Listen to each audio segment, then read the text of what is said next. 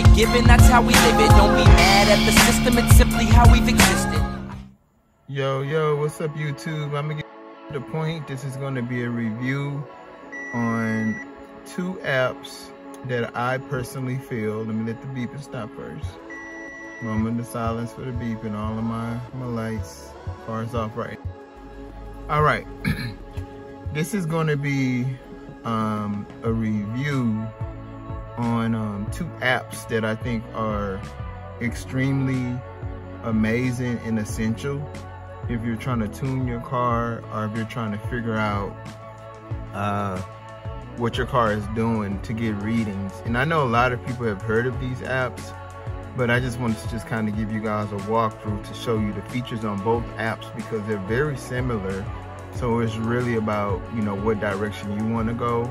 I'm showing you guys this because I'm starting to get a lot of followers. I haven't done any dynos lately due to COVID-19, but there's actually a self dyno in this app, which I think is cool. And, you know, just to kind of show you guys some of my logs, some of my 0 to 60 times, you know, for those naysayers who just can't feel that our cars can produce as much power as it can when you have, you know, the 2020 RS5 with a 2.9 that's pushing about 450. So I mean, you know, it's really not about the size of the engine anymore. It's about, you know, what you put on it, you know. So all right, so here we go. So I'm gonna go, and I'm gonna do a separate video on this whole setup I have. This is a rsnav.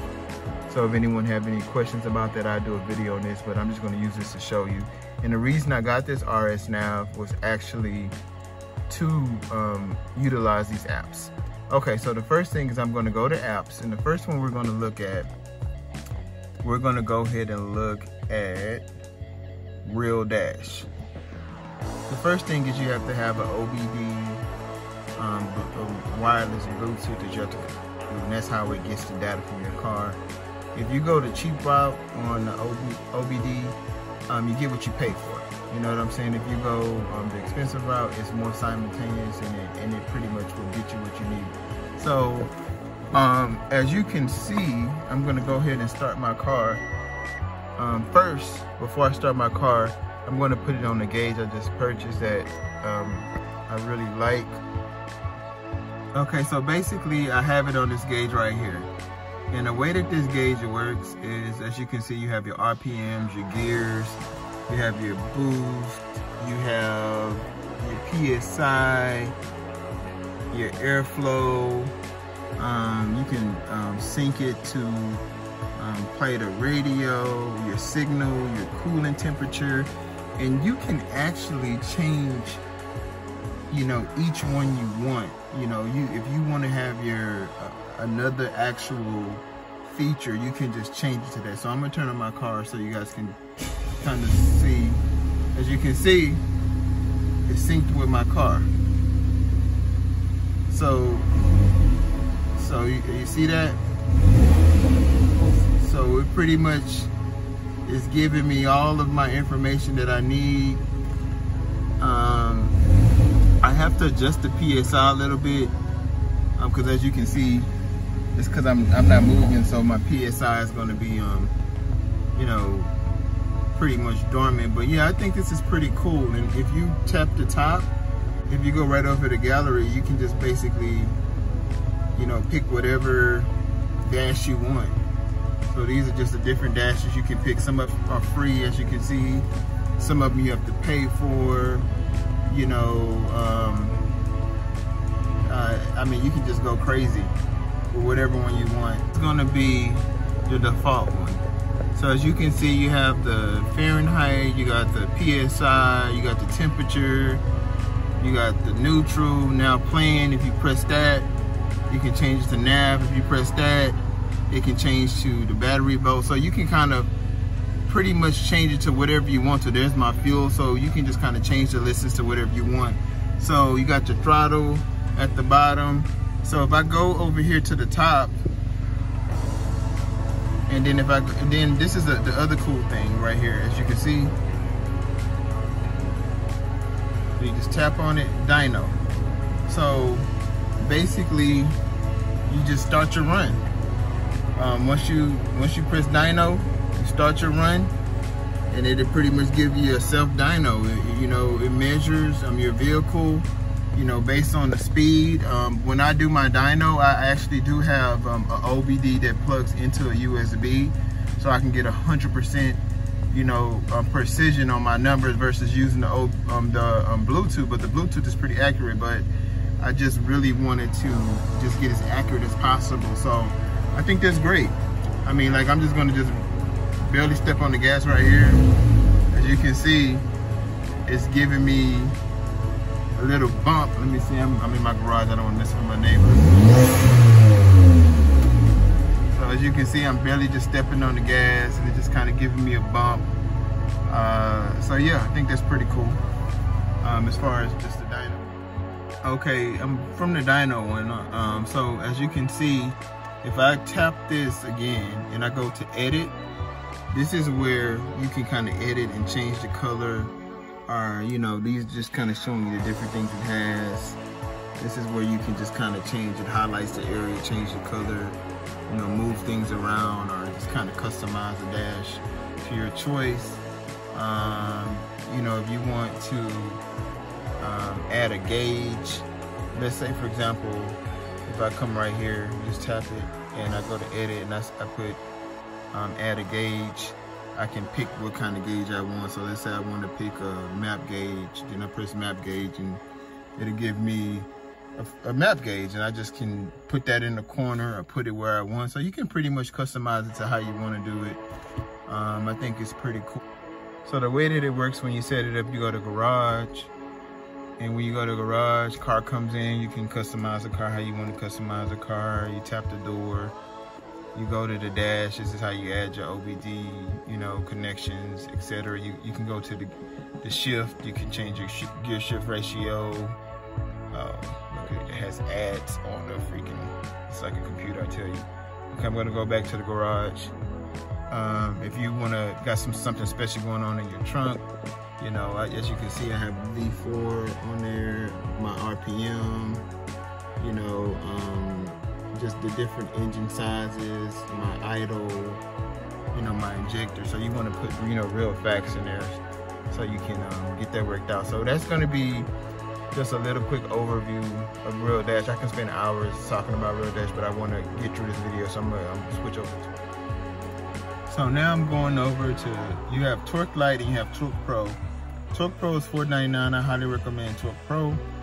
So I'm gonna click on Torque Pro. So basically, it's just connecting to my car right now.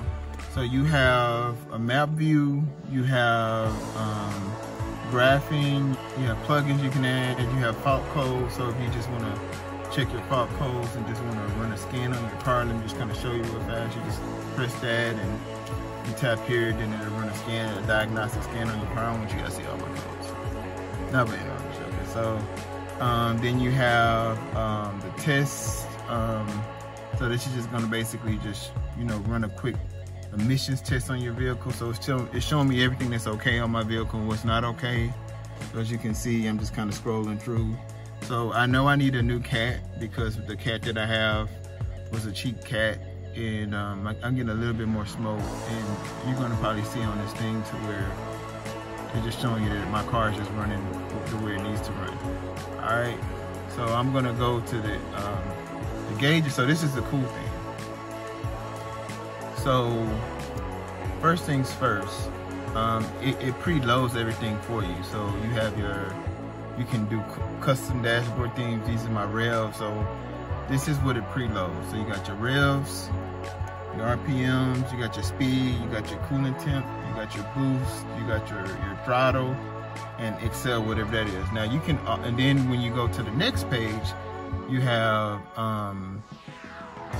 0 to 60 times, 1/4 miles. You have your horsepower.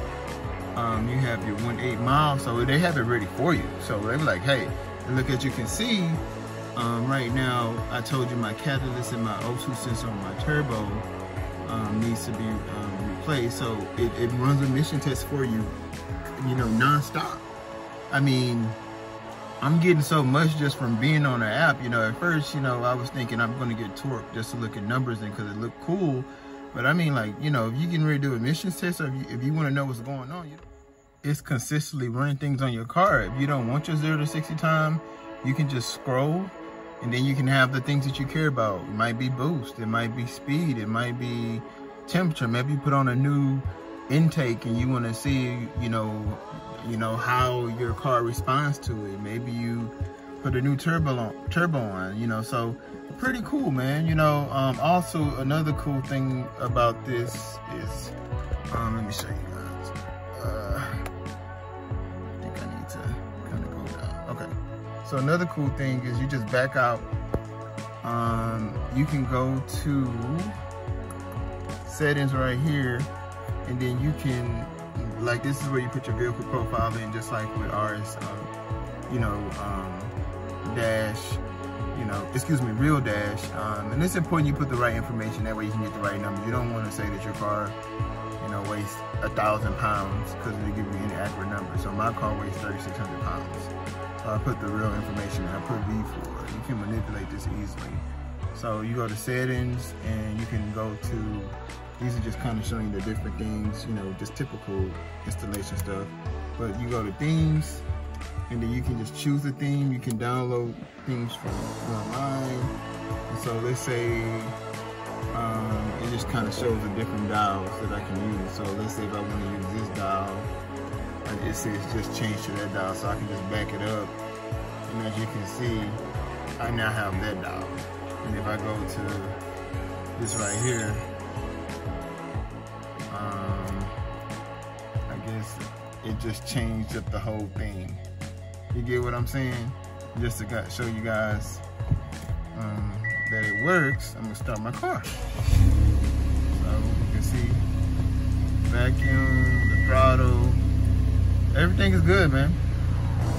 So I think that, in my honest opinion, I think I like Realdash from an appearance perspective, you know, but when I look at efficiency, I feel that Torque has efficiency of real time. Like, you know, if my coolant is getting off balance or my throttle is off balance, I can see real time. And if I just want to do a quick run, bam, you know. And like I said, if I need to check emissions, I mean, it's all there. You know, I like the fact that with Realdash, you can have those dynos, but at the same time, you can dyno if you want to. I mean, you just got to put the graphs in there. You can create a dyno, you can put your torque, you can put your horsepower, whereas the Realdash actually has it set up like a real dyno. So the only thing about Realdash is, you know, to get, you almost have to dyno while you're driving, because otherwise you'll be, you know, burning rubber in your driveway, or, you know, just, you won't get the full effect. But it can kind of give you an idea of what the power of the car is, you know. So COVID-19 type stuff, you gotta do what you gotta do. You know, doing push-ups at home rather than going to the gym. So yeah, that's my review of both of these guys. And you know, while I'm done, I'm just gonna give you guys a quick, you know, quick snippet of my Realdash. I'm gonna do a video on my Realdash. Excuse me, I apologize. Before I go, I'm gonna just kind of give you guys a snippet of my actual rsnav. So pretty much it's a computer. You got your Play Store, you got YouTube, you got Google Maps. You know, you can change this car up. I'm gonna do a video on this to kind of show you guys, but just, this is the dashboard with that. You know, for Audi, you know, you got your typical Bluetooth, CarPlay. You can go to back to regular Audi, DVR, video, Bluetooth music, the whole 9 yards. Yeah, so that's what's up, guys. Appreciate you guys. I'm checking out my video. More coming. Thanks.